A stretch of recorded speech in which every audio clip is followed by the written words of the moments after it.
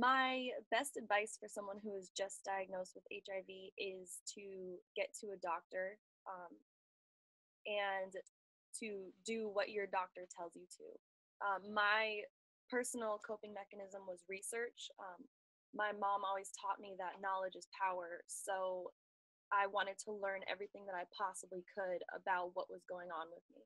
Um, I talked to other people who are living with this. I uh, went online and joined forums. I talked to my friends and my family to get support.